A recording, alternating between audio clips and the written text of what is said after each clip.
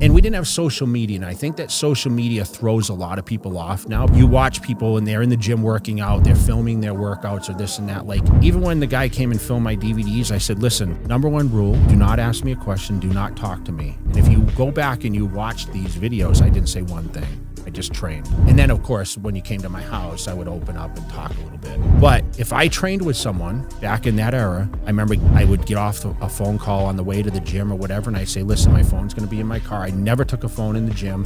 And anyone that trained with me weren't allowed to carry a cell phone because I couldn't even have a phone ring because it would annoy me so much. And that's how you can tell the intensity of what I did. That's how I treated it.